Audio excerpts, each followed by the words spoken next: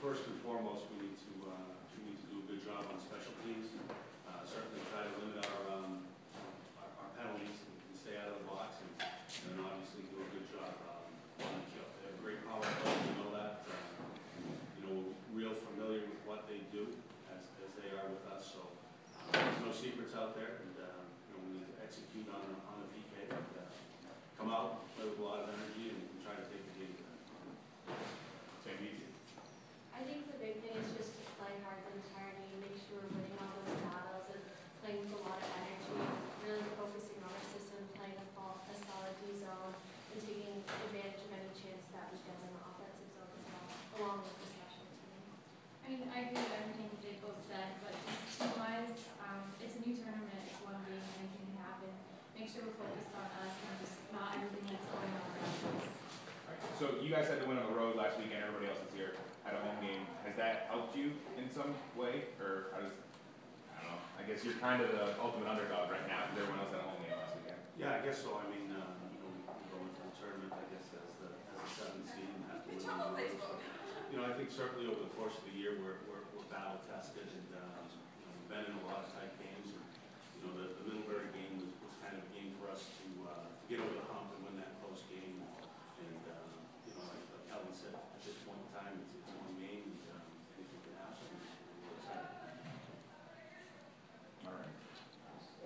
As the upperclassmen, let's talk about your time at Plattsburgh, your season. You know, what memories is something you treasure? It's definitely been a special year. We have a pretty small team, 20 people on the team, 10 freshmen, which that's quite the undertaking in the fall when you come in. But we have a great group. I've had a great time. This is my 5th year. I've been here before. It's exciting to be back here. I mean, I know freshman year when we came, I thought, oh, we're going to be back every year. And here I am, my 5th year, and we're back again. So it just makes this year so much more special, especially with the ups and downs we've had with our team. We have a special group, and I'm glad we could go as long as we could.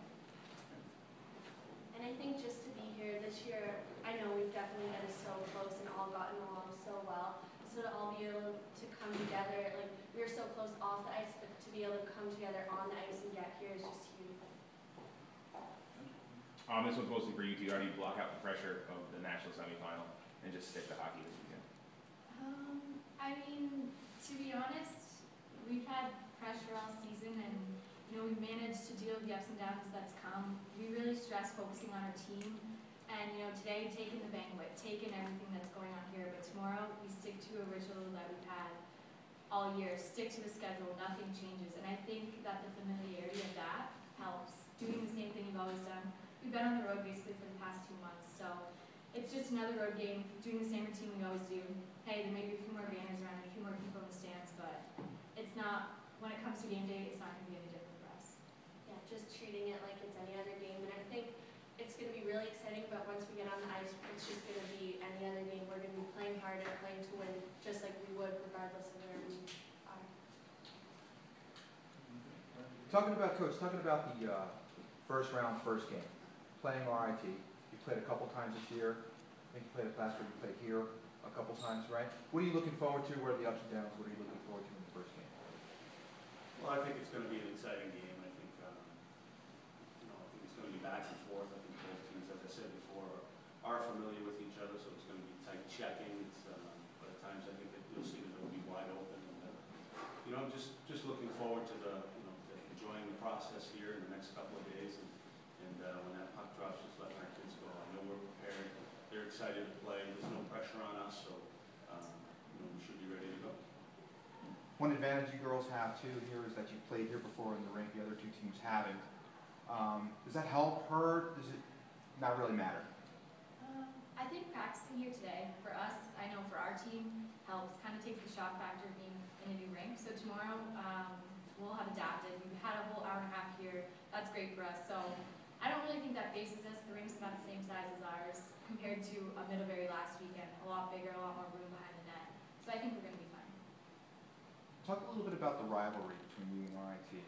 I mean, there is a little bit of a rivalry. Not really, but a little bit, right? I mean, talk a little bit about that. I mean, first team, first game, right out of the gate. I think with any league, the two of the top teams are going to have that rivalry.